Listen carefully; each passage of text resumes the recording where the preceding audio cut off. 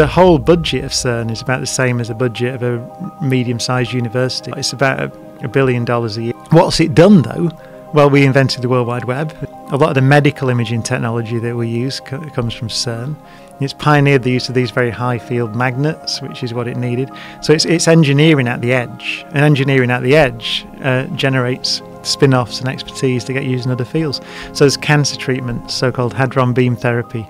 So if you've got a brain tumour now, it's quite likely that you'll have one of these targeted particle beam therapies, which is like very highly targeted sort of chemotherapy. It's not chemotherapy, it's just radiation that you can target in a beam into your head and attack the tumour.